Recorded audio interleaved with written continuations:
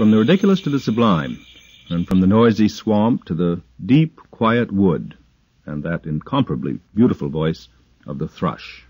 Flute-like, it's described, but it's much richer than that, it seems to me, for all its purity. Here's the wood thrush.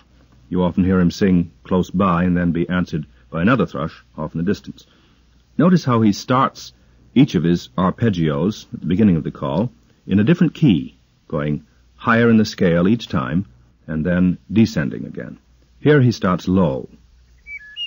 A series of calls, all variations, no two alike.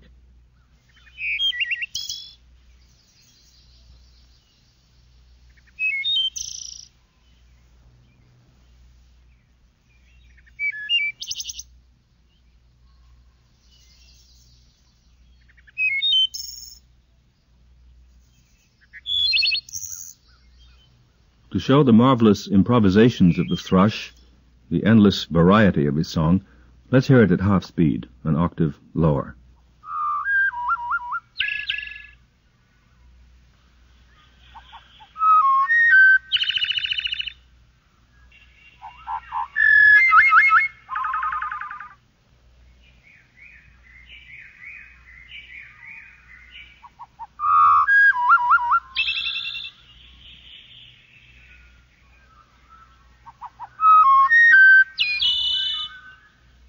There's no instrument you can compare it with, the complexity of the song and the rich fullness of the voice itself. Here it's reduced in speed again to 1/4.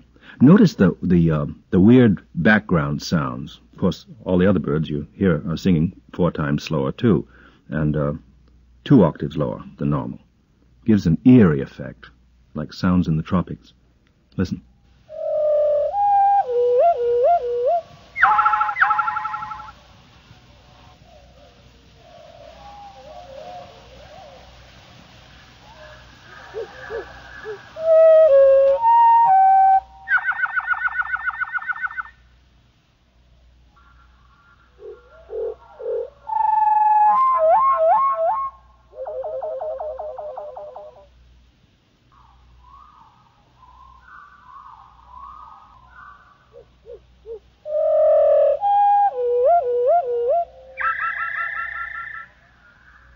And now a weird but enchanting sound new to human ears.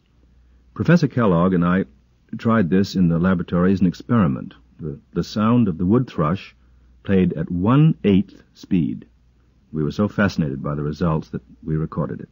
If a person heard what you'll hear now without being told beforehand what it is, I doubt if he'd ever be able to tell what produces the music.